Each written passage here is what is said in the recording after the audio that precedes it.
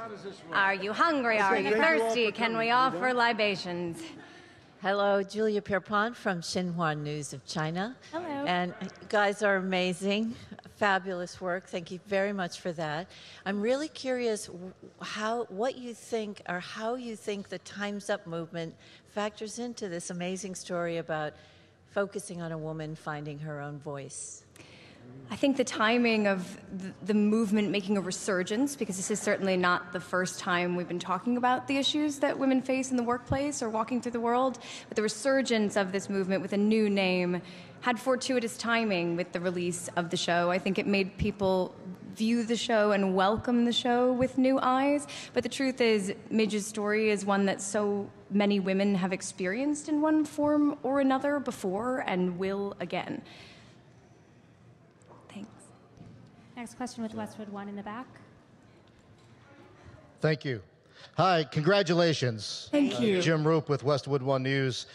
This show did not take very long at all to really take off. So does anything surprise you at all about the success of this show? Everything. All of it? The whole thing. The whole thing's a big surprise. Yeah, you don't go to work expecting surprised. any of this. Brian. Brian wasn't wasn't surprised. surprised. At all. Brian was a little disappointed, actually.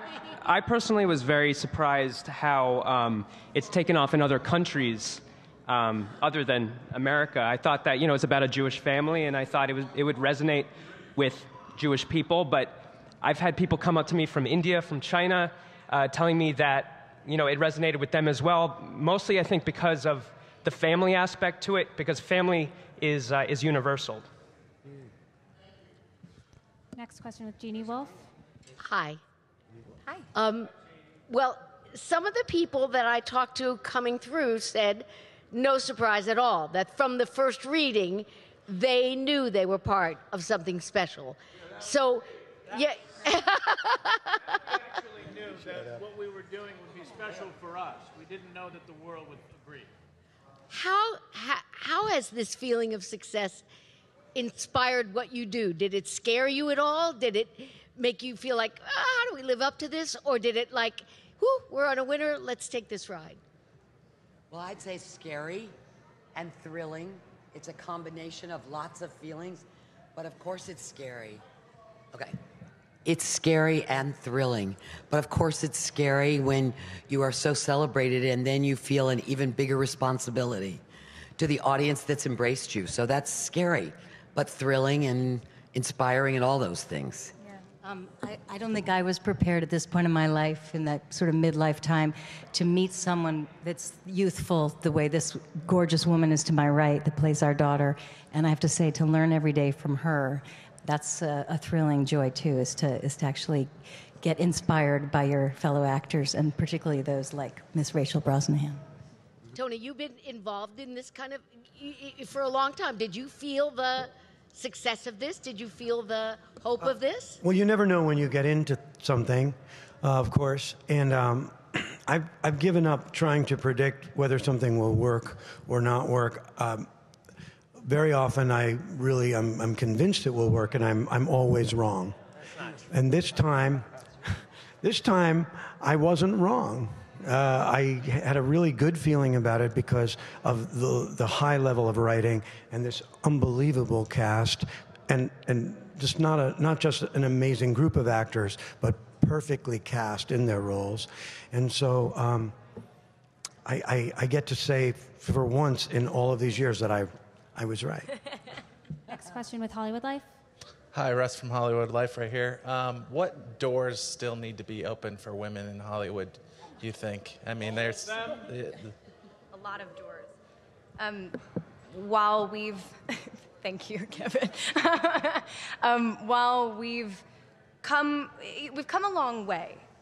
We're opening the door to new discussions. I think we're talking a lot about a lot of the right things, but still, what's the study that came out? 4% of directors of the top 1,200 films in the last 10 years have been directed by women.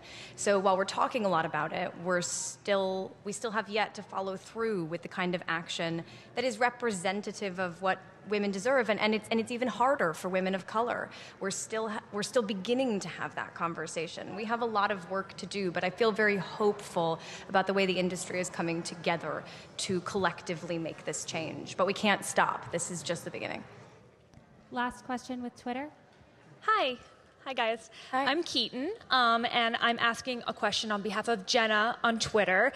And she wants to know, when did you guys know the project you were working on was so special? And after you guys answer this question, if anyone would like to thank somebody that they haven't had a chance to thank, they can go find Jonathan over there, and he'll do a video, and we'll post it on social media for you, because I know you have such a great ensemble cast.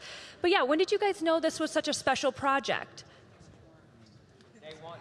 From the time I got to the bottom of the first page of the script. I couldn't have possibly wanted to be more a part of this project, and I'm so glad to be here. What about you guys? Took me longer than Zach, the first Brian? It read like magic, but I don't think I really knew until there was a question from Twitter from Jenna. That's really... Thank you, Jenna. I mean, this was great, but that was... Thank you. Thank you. behalf That was of the all of last us, question. thank you, Jenna. Thank you. Thank you. Thank you for guys. watching. And thank you for all of your support. It's really meant the world to us. Thank you.